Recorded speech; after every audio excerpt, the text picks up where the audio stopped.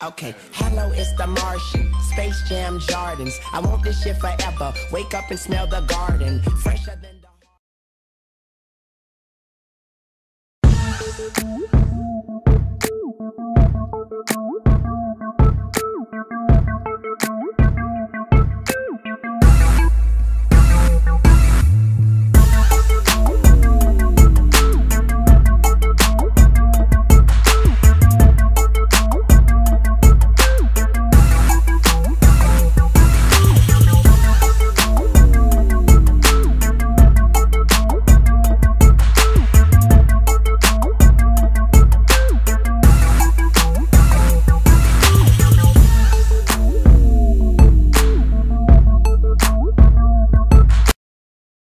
Hello everybody and welcome to a kind of a brief setup video type of thing. So I will be talking and then there's going to be like random clips of my setup just because I don't have a second person to film me kind of explaining what I have. And anyway, so welcome to the setup video. I know I've been probably meaning to post a video like this since I built the computer, but I'm finally here doing it, so yay! As you can see, all my computer accessories are always going to be Razer. I am a huge Razer fanboy, and I die by Razer. Like, I go by Razer, so I don't die by them. No. For my headset, I do have the Kraken Chroma 7.1s. They are really good. I've had them for... I'd say like a year and a half, maybe 2 years. Haven't had any troubles with them whatsoever. It is a USB plug-in, and they've been very good to me. I would like to upgrade to the V2s, but in all good time, why fix something that's not broken, right?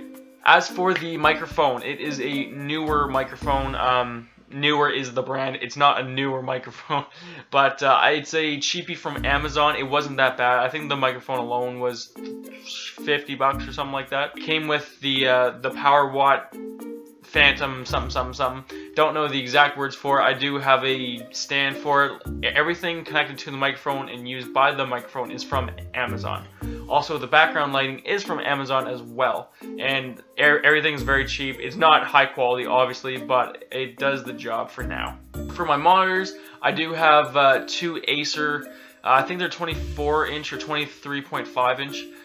They both can do 1080p. They are phenomenal monitors, and I couldn't ask for a better monitor without breaking the bank. The third monitor is an HP Pavilion. I think it's the 25XI or something. The XI, indeed. I think that one's a 25 to 27 inch, I do believe, or 26 inch. It is used for my console, as in my PS4 Pro. It is a great gaming monitor and it displays in such good graphics. As for my fourth monitor, I do have a 24-inch hair, basically just a TV monitor for my GameCube when I'm wanting to play games.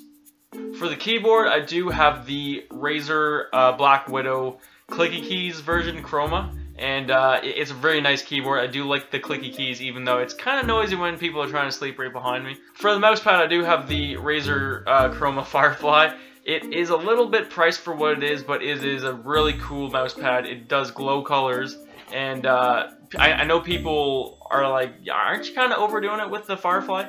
Absolutely not. I do believe in like a good performance gaming mat, and this one does the trick, and it literally glides like air. Like, it's so nice, and it makes me perform a lot better than just a crummy old mouse pad. For the mouse, I do have the Razer Death Adder Chroma. It is a great mouse. I think my girlfriend got it for me for Christmas.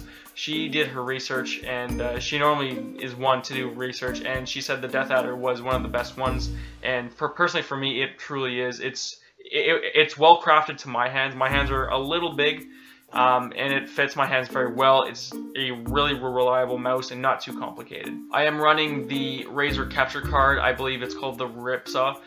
It is a very good capture card. I did a little bit of research. I did settle on the Razer, obviously, because it displays very well. It's easy to set up and easy to go along with, as well as easy to program. For my computer table, I just have it's just basically like an L-shaped glass black table. Really nice. I know glass is kind of dirty and not easy to clean, but it is a very nice looking desk, and I think I got it off of Kijiji, which is one of our websites that is kind of like a used buying area type of thing.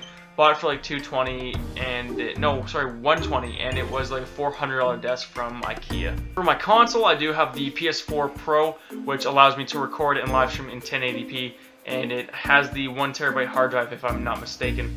And I think I got that from a deal from, if you trade the old PS4 in, you get that. And I basically thought, like, I might as well, like, I'm not gonna buy like a brand new system just for all that price, right? So went with the PS4 Pro. I do like streaming it, and I got it hooked up to the Razer Ripsaw and connected it to my computer. So everything I need to record is right here. Everything that I need to live stream is right here. So if I do want to choose the game on PC, I'll look this way. If I need to game on PS4, I go that way. And probably a lot of you are asking what you have for a computer. I got help building and finding parts for my PC online. A big thank you to my brother Sean and my girlfriend's brother Josh for helping me build the computer.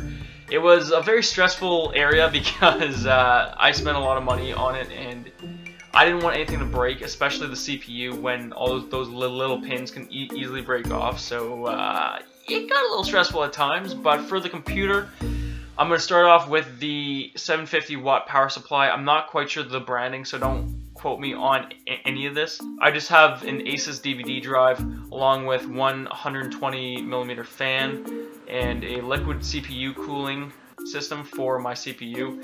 The CPU I have is an i7-6700K series, and it does very well. It's a great CPU, and again, it's probably outdated by now, but for the time being, I just built it last Christmas, and it does me very well.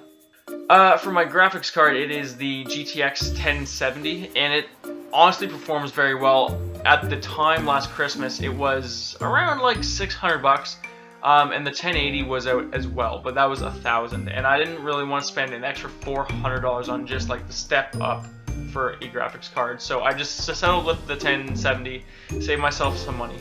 For the motherboard, I do run the Asus Z170A. It is a fantastic motherboard, and when I was just preparing the computer, the graphics on it were actually insane for what it was. Like, it was very well. The motherboard runs smoothly, and I've had not a single problem with this PC yet.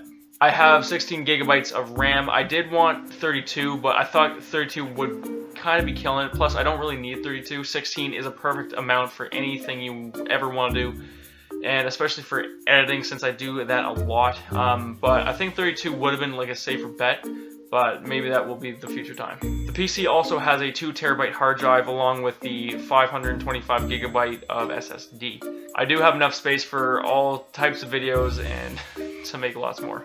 For the webcam, I run the Logitech HD 1080p. It is a very good webcam. I spent only like $90 on it. It wasn't that bad. It was on sale at Best Buy, so I just kind of picked it up, and it's a lot better than the older one I had, which was around like 6 years old.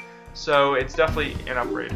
I do plan to change a few things in the future, just because quality, I do need better quality. I would like to upgrade my webcam, but I just bought this, so it won't be getting upgraded for a while. One really important thing I do want to upgrade is the audio system. The audio system is outdated. I would like to move on to the Razer audio system. I forget the name of it, but I think it's like it starts with like an L. And also I do want to upgrade the microphone, which hopefully will happen soon, but I'm in school for it now, so can't really do anything. But if anyone wants to hit me up, you do that. Will I be changing brands in the future for accessories? Probably not. I do like Razer. They have such great quality gear. I would like to be sponsored by them in the near future, just because they are a fantastic brand. They are a fantastic company, and they've been doing such a great job. Well guys, I know this wasn't the typical setup video, but if you guys did enjoy it, make sure you smash that like button, subscribe for daily new videos and live streams, and thank you guys so much for the support. I love y'all. Hopefully we'll build this community up bigger and bigger, and the family a lot tighter, and I'll see you guys for the next daily video. Love y'all. See ya.